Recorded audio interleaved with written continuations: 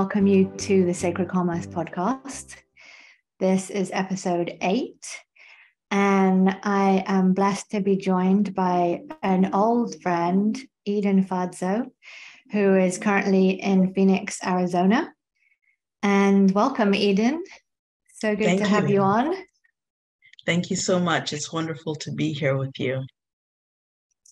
So a little backstory for our listeners. Eden and I met in, I want to say 2007, or was it 2008? One of those years. It sounds about right. Yeah. Yeah, which was basically right after the first edition of Sacred Commerce, the original edition of Sacred Commerce was published. And that edition was self-published by Ayman and I. We printed 1,000 copies and we gave pretty much all of them away. It wasn't really for sale anywhere. And we did that quite intentionally. We knew it was a little bit early. Like, I feel like Sacred Commerce is just beginning to kind of like, it's dawn, its day is just about to dawn, And we knew that from back there. We knew people were barely even getting into conscious commerce, let alone sacred commerce, And so we didn't want to try and push it and try and get on talk shows. And we were like, this is going to have a life of its own. And we're just going to put it out there and see what the universe wants from us. And so within, 6 months, a year of it being published, we were working with Gabriel Cousins in the Tree of Life Rejuvenation Center, which is where Eden and I met. And Gabriel was a big fan of Sacred Commerce and really got it. And he and Ayman were very much peers in this lifetime and very, very good friends. But, the kind of peers that both of them didn't have very many peers. They're both so brilliant and so awake in so many ways, and still human, of course. And I loved their relationship because they would fight a lot, because they were both so opinionated and had such a deep, spiritual understanding. And so it always grew, our work and his work, I think, when we were all together, because there was just this real meeting of minds. And so Gabriel very kindly was like, why don't you, hold an evening and introduce it to everyone at the Tree of Life? I mean, this is what we do. We are Sacred Commerce, we are living our purpose here. And we were like, yeah, that would be great. And so we gathered I think it was in the offices, wasn't it? Yeah, the Dharma room. In the Dharma room, that's right. What a perfect place for it to launch. And in a way, that really was its launch. I mean, you were there in the first time that we had one launch in San Francisco to our friends to celebrate the book. And then this was the first time we'd really presented it, just for the concept. And I think for many of you, it just was an instant, like it caught your attention. And a lot of you have been living into it ever since. And that's what we always hoped, was that we knew we'd just hit the tip of the iceberg, and that it would take all of us living into it to really unpack the meaning of this. So I would love you to share your how that was for you and what your first takeaways were from that, because I know that you're one of the people that has really taken the baton and run with it. Well, yeah, I remember that evening as if it were yesterday, because at the time that you and Ayman did that beautiful presentation, I was managing the store at the retreat center. And what had happened was I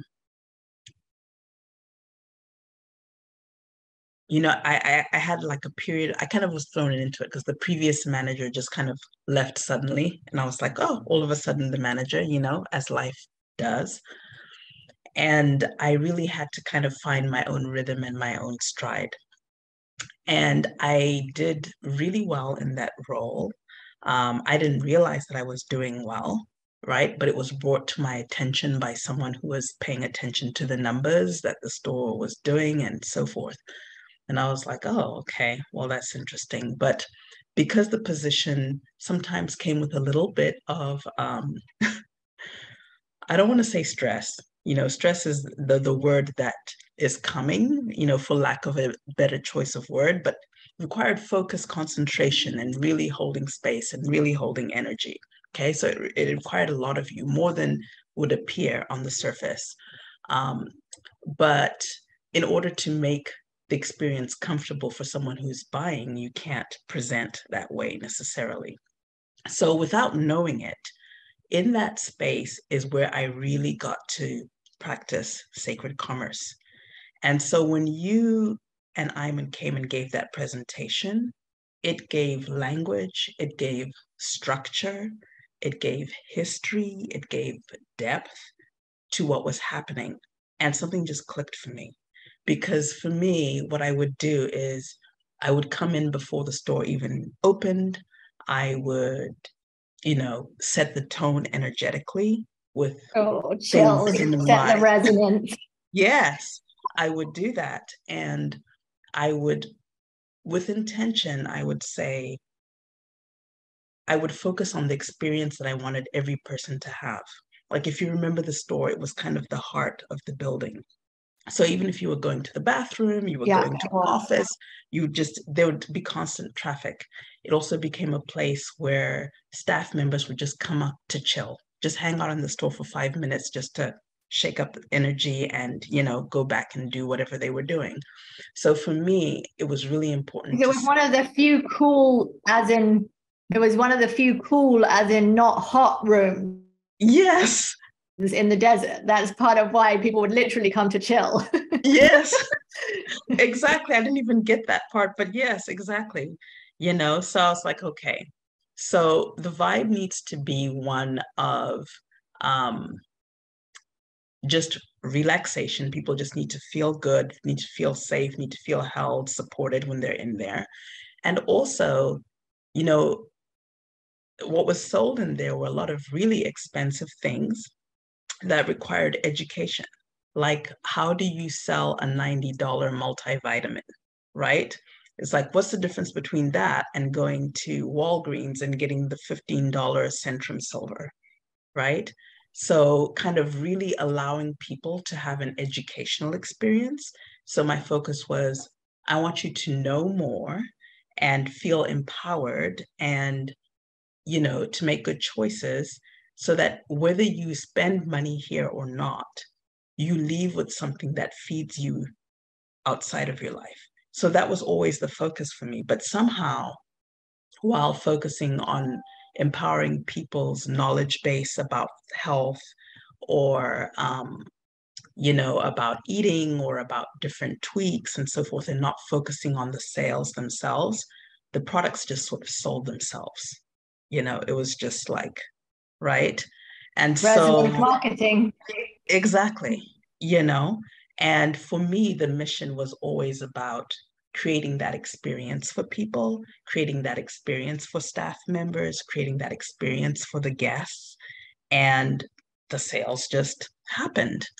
And so, sacred commerce to me, when you shared that doctrine, it just brought everything together. It just meshed together in my mind. Yeah, to answer that question, that's how it started for me. It's so beautiful, and it's so beautiful to hear your memory being so vivid of it. I mean, I remember it, but of course, it was the first time I'd presented it, so it's lovely to hear that it was as vivid for you. And I felt so like that, the first time I came across it in Egypt, it was just like, yes, it's like this is making sense of something that I feel, so deeply in me. It's like it's giving words to something that I want to live into. Mm-hmm. Mm-hmm. Yeah. So share with us a little bit of your journey with it since then, because it's it's a good coming up over 15 years since we've had the pleasure of catching up. And I know you've turned into quite an entrepreneur in your own right in over that time period. So share with us a little bit how that's been and whether some of the things have, come more into your mind or mean more to you now? Like, how has it grown in you? Oh my gosh. The fact that you said grown in you, that is one of the keys that, sacred commerce is, um, it's not just an idea, but it's something that's alive, right? And it becomes its own ecosystem, right? It sort of Beautiful. breeds, right? And so um, that is an interesting story. And I'll start with something that happened about a year or so after we met. Um, you, Iman, and Gabriel, and Shanti, of course, who's Gabriel's partner, wife, you know, started GabrielCousins.com. And so for a brief period of time, I came on, to be part of that team. And Iman had said something to me as Iman would do. You know how he can just say things just so matter of fact, you know? Um, So poignant and like to the point, right? Just, but yes, like in the hallway. yes. In the whole, exactly. That's what Yeah. that's exactly, that was exactly the move, right? And he said something to me that I found kind of jarring, but I just kind of shook it off, and but I can't remember in what context. And he was like, "Oh yeah, you clearly have no self-esteem. You don't think very much of yourself at all." And you know, I can see just by the way you hold yourself. Da, da, da. And then he just carried on with the meeting, like he hadn't just dropped a truth bomb on me, right? And with no judgment, it's like, yeah, I've been there. You just need to deal with your self-esteem and it'll all be fine. Like, Yes. not like it's something wrong, but like deal with it because, it's Yeah. holding you back. Yeah. And because he was such a love ball and such a joy ball, you couldn't take it personally, like you know, it didn't Yeah. take you down. He just left me a seed um, for me to grow right with. And I didn't think anything of it. And I just kind of put it aside. But the seed was in the darkness there germinating without my knowledge. Okay, so we'll go through that. And then fast forward a few years later, I have always had this love affair with botanicals and sort of earth-based products, whether they be, for dietary purposes, for medicinal purposes. And I found that I had a knack for making beauty products, for skin and hair. Okay, so I went on that journey. And for me, it wasn't always just about like how to make your skin glow or, your hair follicles more full or prevent, it was always like, okay, energetically, there's a quality to this herb or to this oil that is part of the synergy of this creation, right? And there's also, um, on the surface, beauty is very superficial, right? And if we look at the context of present day commerce and almost, it's almost like a psychological violence that is accompanying the marketing of most beauty products. It's like, how do we take that sort of sacred, ancient sacred ritual of anointing ourselves daily, right? Like it's been done for thousands and thousands of years. And how do we bring the beauty back into Yeah. it? How do we bring the self-respect back into it? How do we connect to the communities where these ingredients are coming from and really kind of hold the wisdom of their traditions in the proper respect that they deserve? How do we create trade that's Yeah. beneficial to distributors, to the people who are harvesting this, to the people who are selling this in their stores?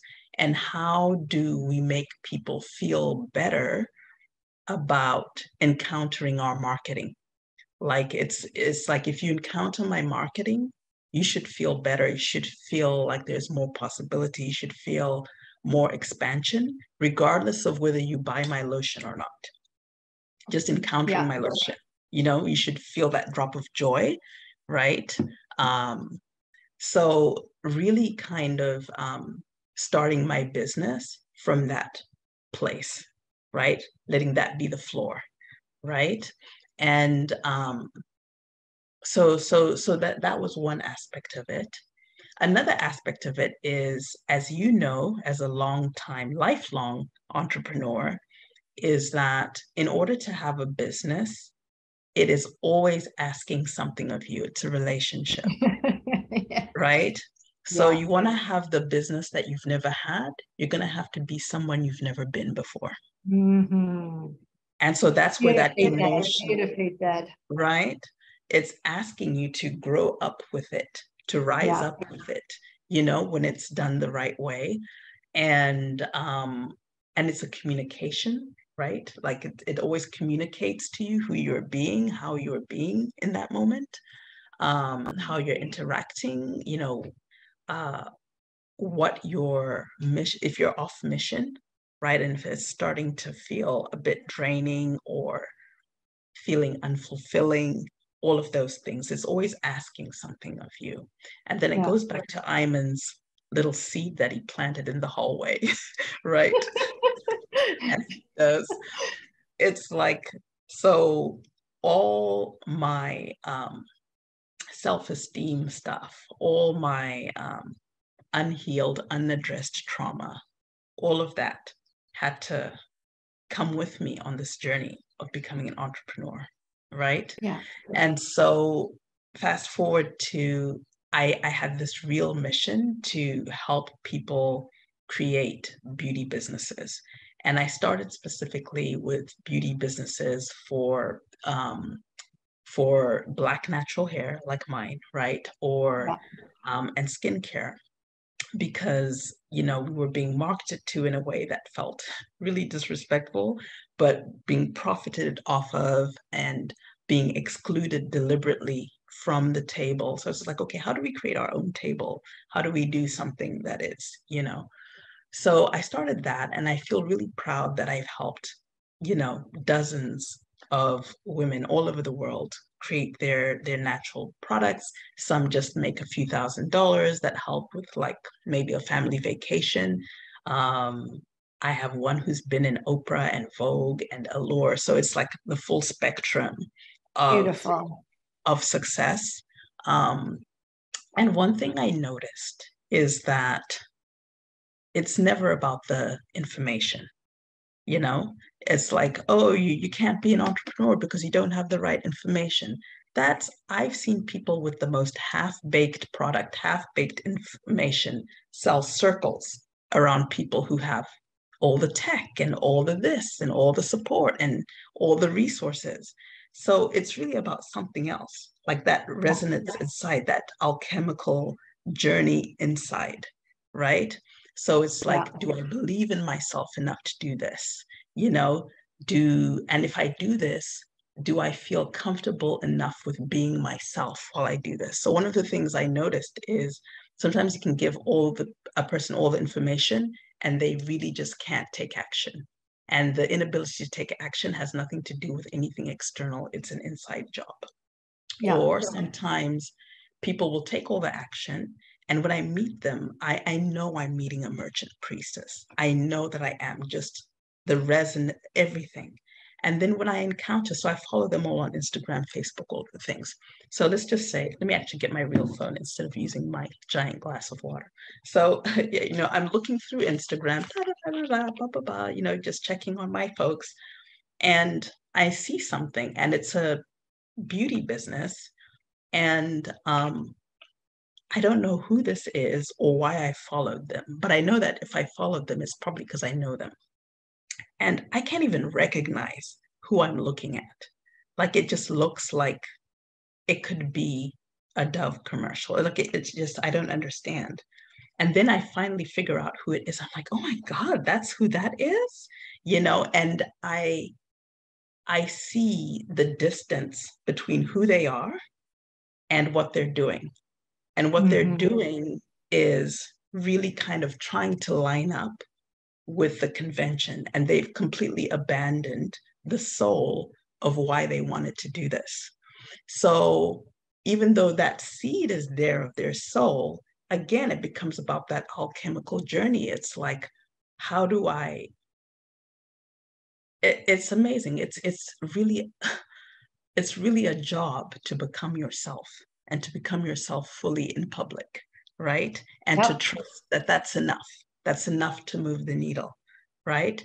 So then Yeah. that brings me to where I am now, where I'm moving more to a place of providing energetic support for people to work on that inside stuff that allows them to show up and engage in sacred commerce Mm-hmm. um, fully as themselves, and I use energy healing, astrology, spiritual coaching, which is something that I've learned. I'm a coach in someone else's mastermind, Laura Waldman, who is someone I would love for you to connect with because she is definitely a merchant priestess. I would love So that. yeah, I think you guys would really, and she's in the UK too. So, it'll Oh, be perfect. easier. That makes it easier. And actually have some face-to-face time with somebody. Yeah. You would love Laura, and I think she would love you. And so she's created a really beautiful space that talks about money, right? Like that that journey that we have. It's like money, sex, visibility. All of those things are going to trigger that alchemical journey, right? Yeah. So she works in that space, and I've been through her mastermind 3 times, and then she invited me to be a coach to kind of hold space for people as her group grew, and she couldn't have that one-on-one interaction with everyone. So through there, I also get to practice um, the principles that you and Iman really put a beautiful name to. Obviously, I haven't gone super in depth, right? Like as much as you would have. Um, but I know that that seed and that little shrub that you planted is growing inside me, and it's going to be fun to see how it evolves over time. Yeah.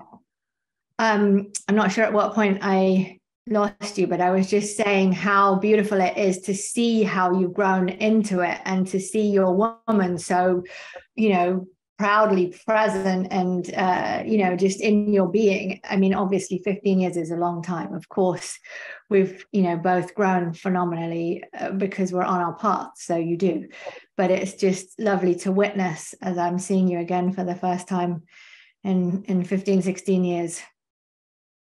Oh, well, thank you so much. Yeah. Um, I was thinking of Iman. He popped into my head um, several times actually, since you said okay, because I reached out and said yes, I'd be happy to be interviewed for the podcast. And then I think last week you said how about next week or whatever. And I Yeah. had this flash of like, I can't be on the podcast. I have nothing to say. And and Iman was like, yeah, I told you had low self-esteem.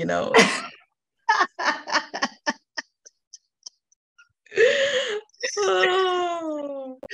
So And self-esteem is something that's always going to be increasing because yeah, self-esteem is the love that we earn from ourselves. Nobody yeah, can give it to us.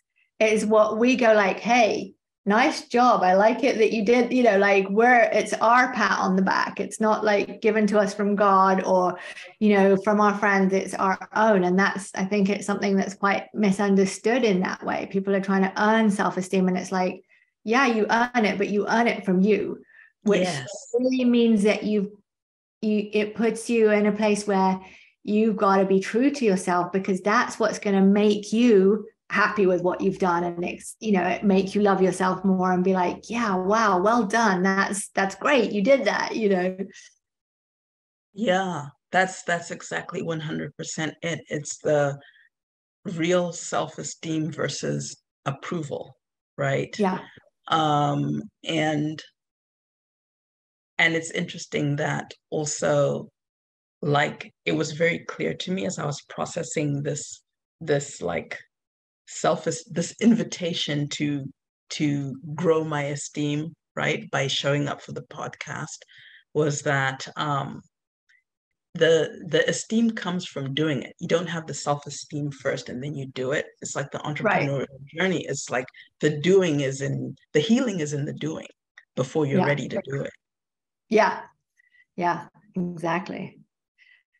And I think that's why, we always say it's such an amazing path to enlightenment, because your feedback suddenly goes from being like just your family or whatever, your job, to like all the people you work with, all the people you interact, like the feedback starts getting more and more and more rapid because you're dealing with more and more people, and that's the accelerator, that is the growth accelerator.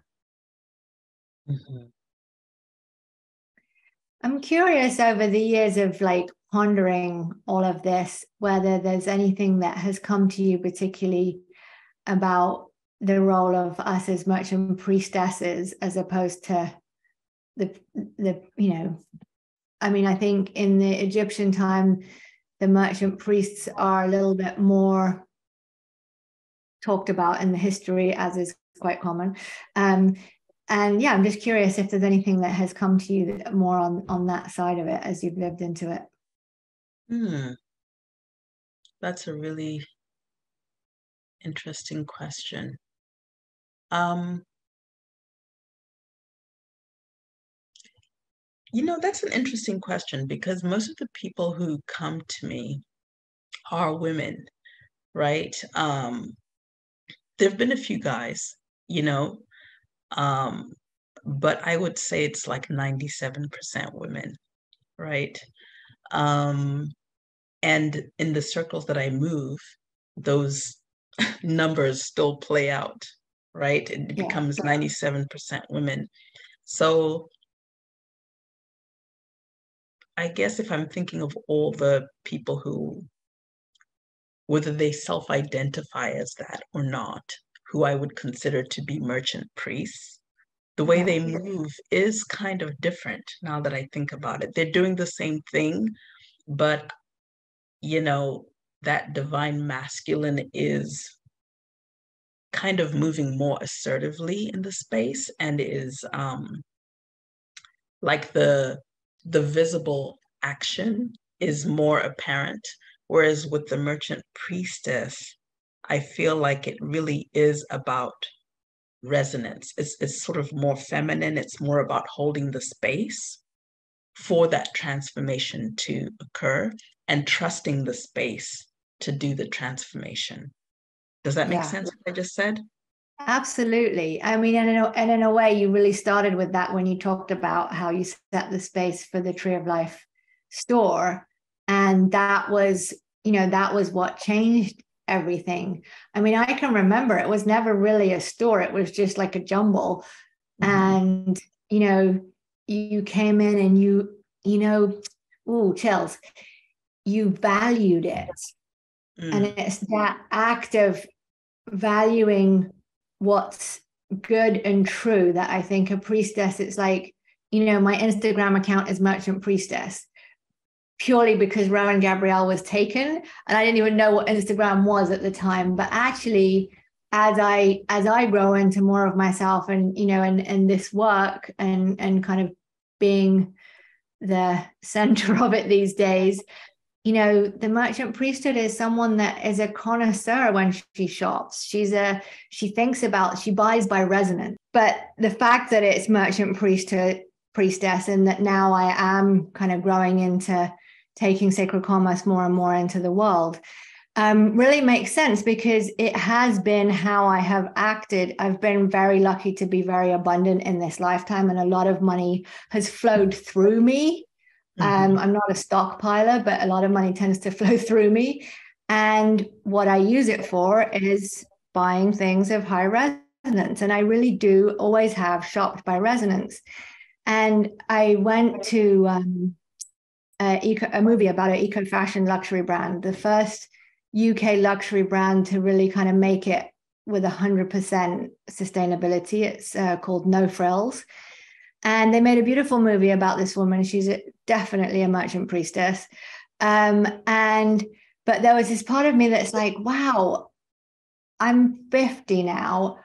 When I was 15, I chose to stop buying new clothes unless they were, eco or organic or, or secondhand or whatever. But I was like, I'm not supporting this industry because it has no ethics, And now there's finally like a big movie. I'm like, wow, it's such a long time. Like, but I think that is part of the role of the merchant priestess is to make those everyday transactions sacred.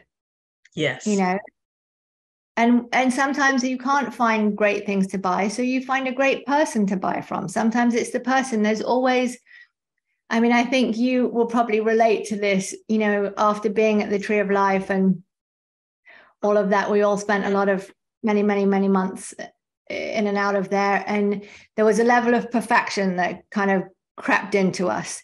And I then moved to the Middle East. And it's like, well, nothing is organic, and probably half of it is organic, but they don't know it's organic. Like, you can't go and do your perfect shopping anywhere.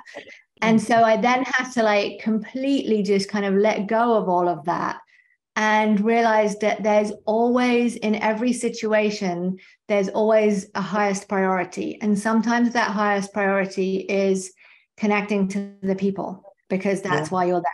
And it's your resonance that matters. And sometimes it's the resonance of the thing, and it's its resonance that's coming to you. So you're always following resonance, but what that looks like really adjusts to your circumstances,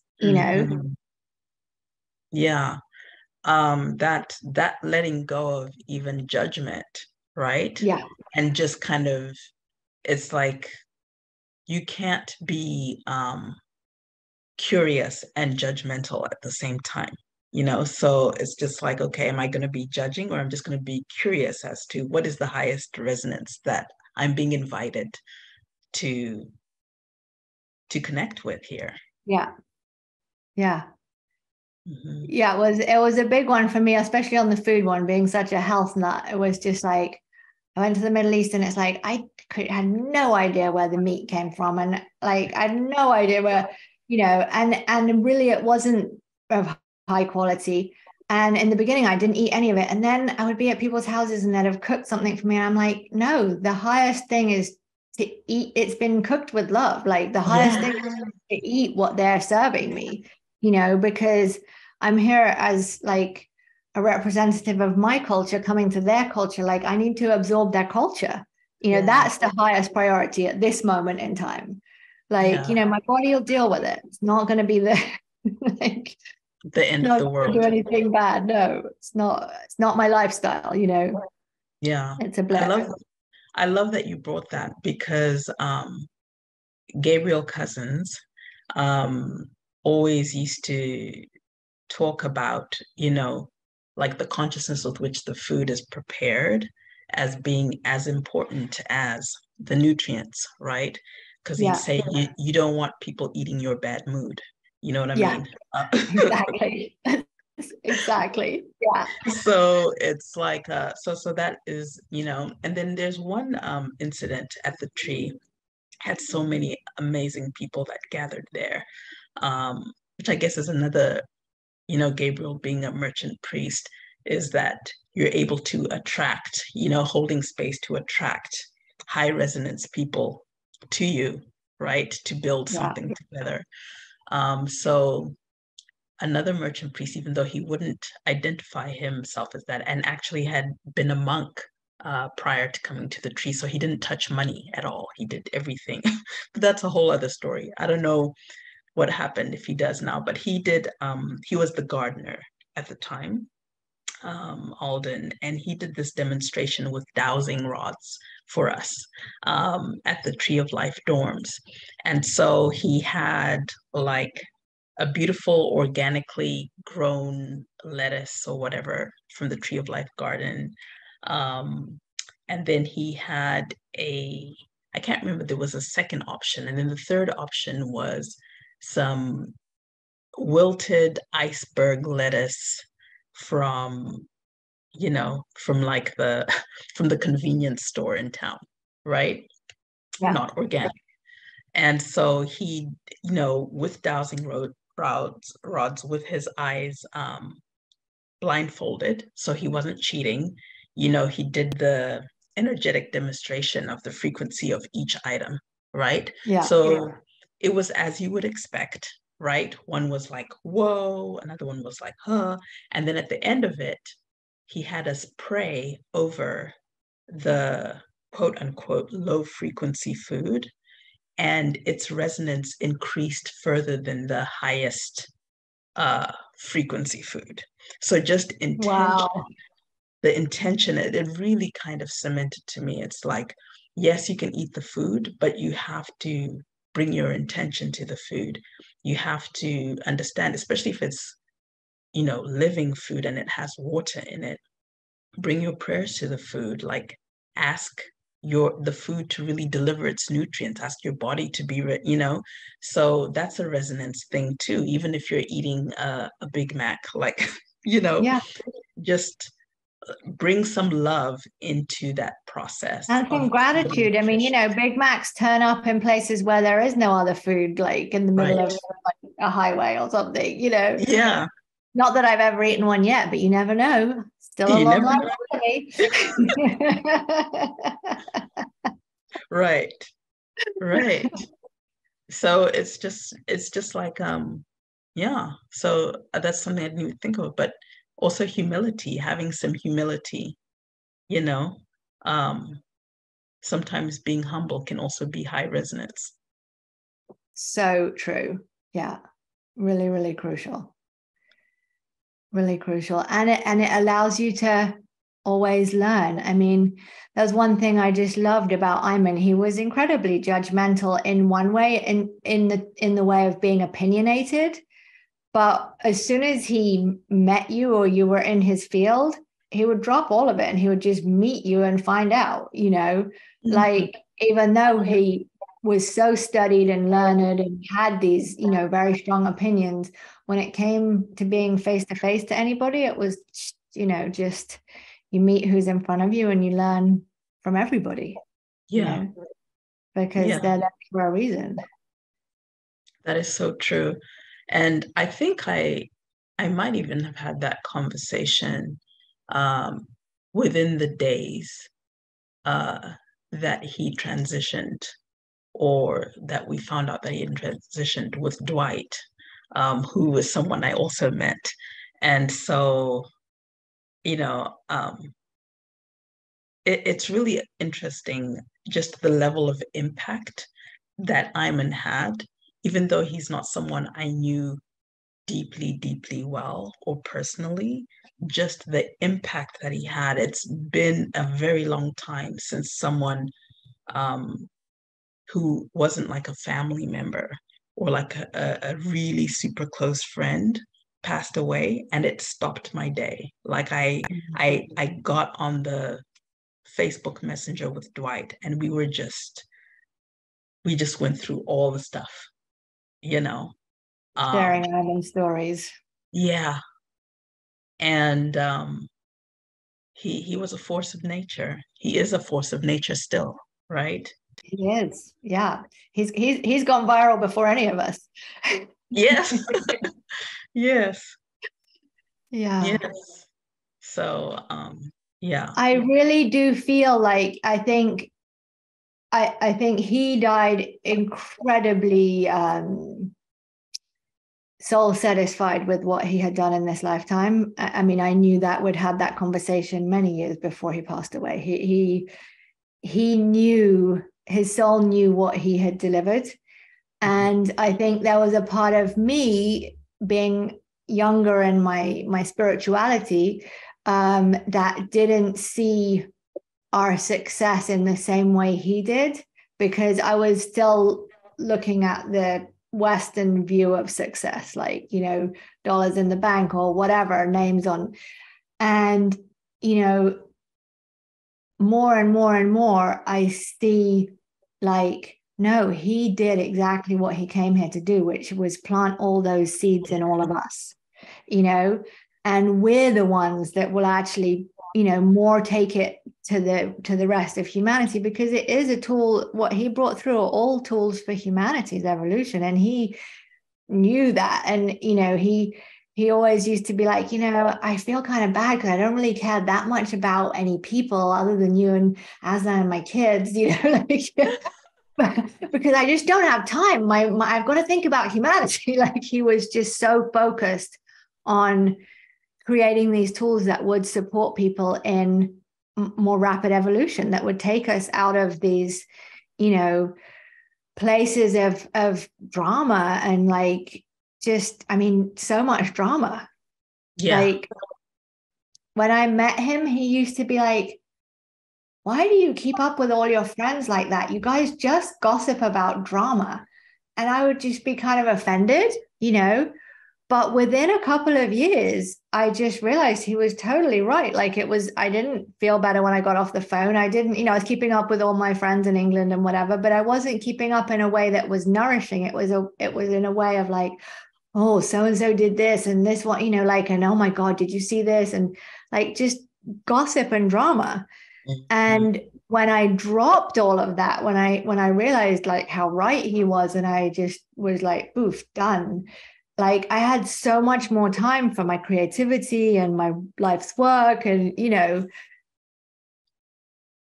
so yeah, he was an absolute force. And I mean, you can imagine, I never stopped learning any day I was with him, which was luckily 30 years of days, however many that is. That is a long time to be partnered with someone, and also, you're able to receive it, you're able to hold it, right? Because not everyone was ready for Ayman, right? That's true. And and he was a lot. He was a lot. he was so much. And so it was really a perfect pairing.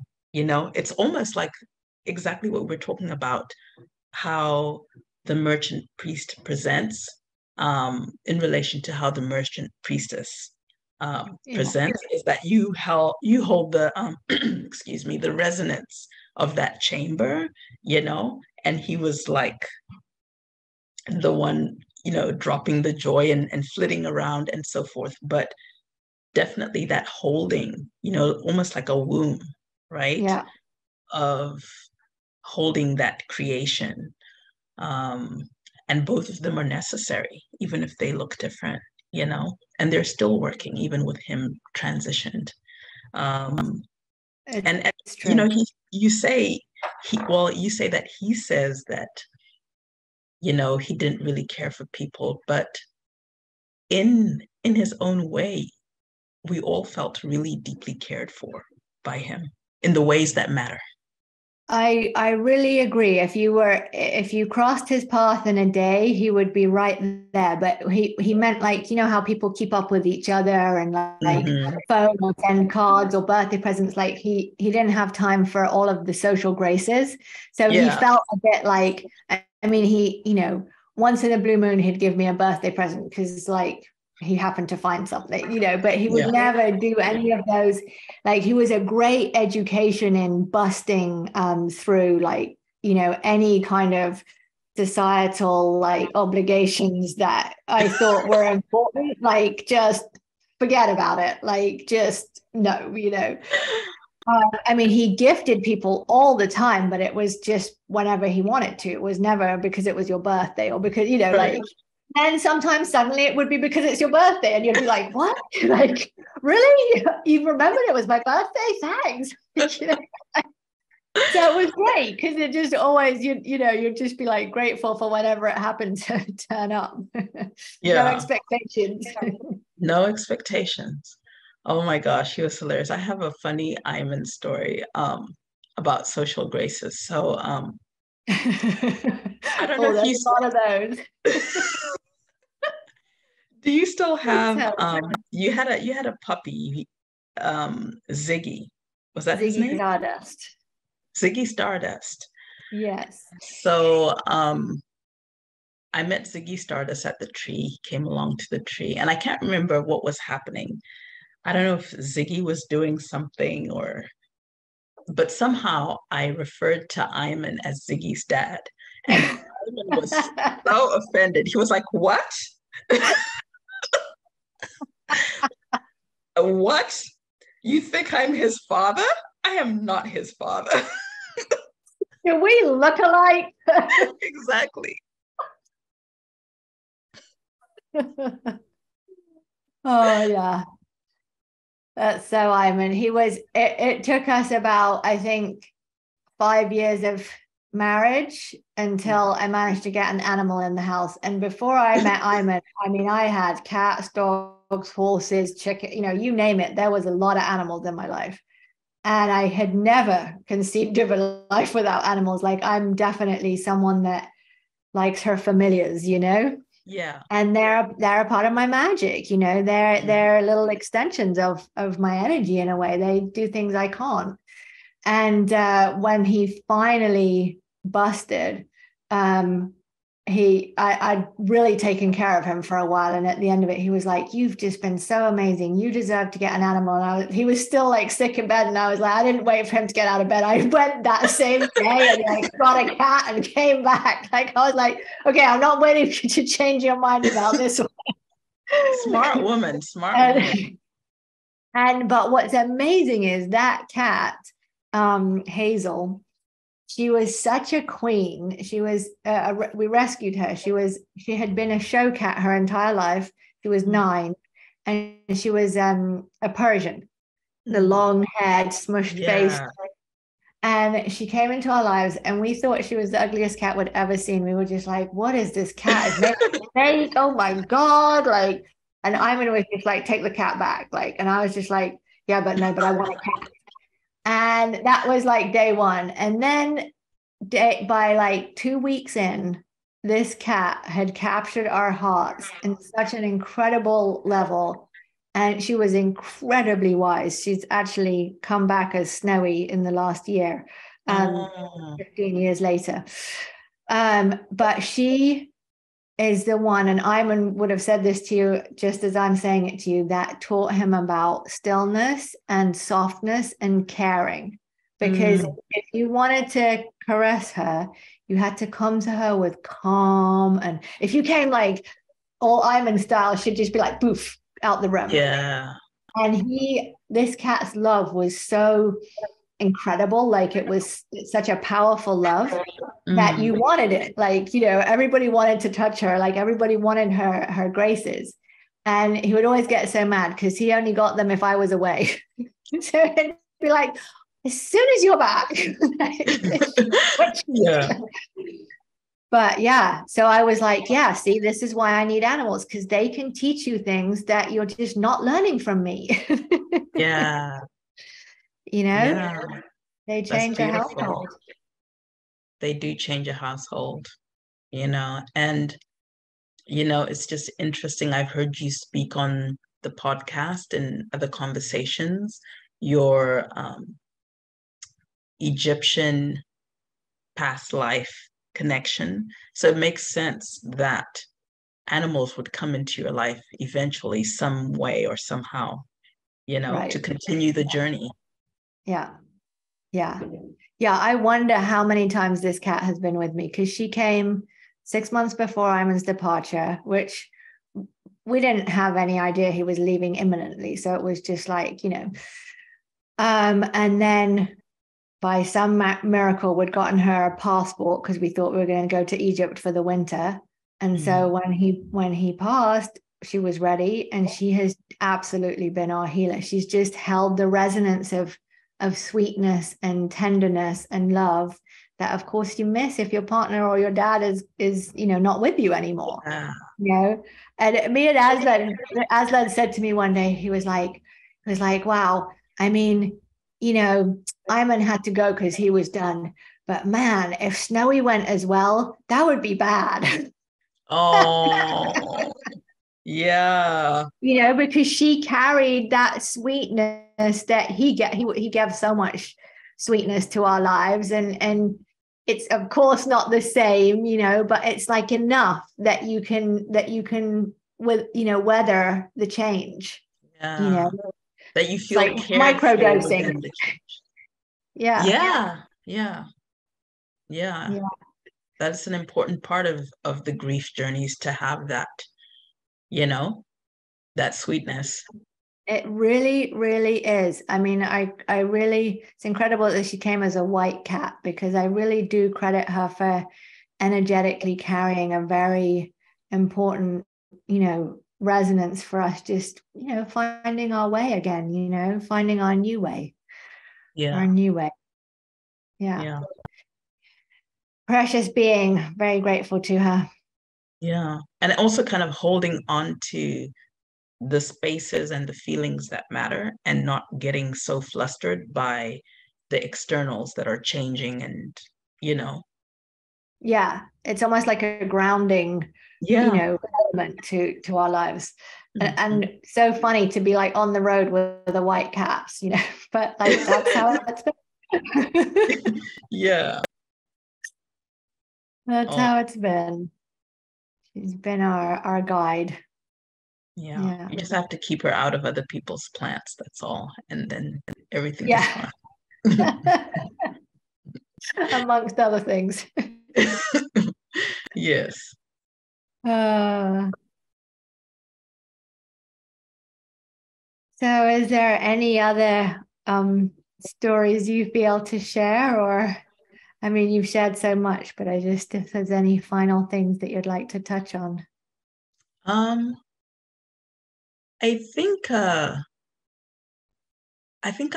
feel pretty complete. I think that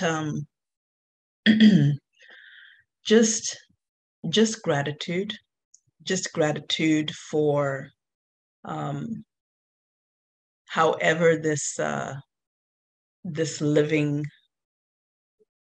doctrine of sacred commerce found you, whatever forces conspired to bring that to you, and whatever, and just thanking you both for saying yes to it and just disseminating the seeds in such a dedicated and loving manner. And yeah, I love seeing merchant priests and merchant priestess out in the world and being like, yes, that is a merchant priest, that's a merchant priestess. This is sacred commerce. This is, and it's and just seeing how it is evolving with our changing world. And also seeing how it's still the same as it was thousands of years ago at the same time, you know? So That it's essence of beauty, goodness, and truth, right? mhm, That's the essence, and it always will be. Yeah. beauty, goodness, and truth. So yeah, much gratitude to you Thank you so much. for holding that container for us all. Thank you. Thank you. I mean, I have to say that that's my overwhelming feeling towards Ayman, even in his passing, is just gratitude. The Mm. strength that he brought it through with was really, he was the one Mhm. to do this, to forge this path. And it was a forging, that he did Yeah, in that one life. But I think a completion of many lives for him as well. yeah. Yeah.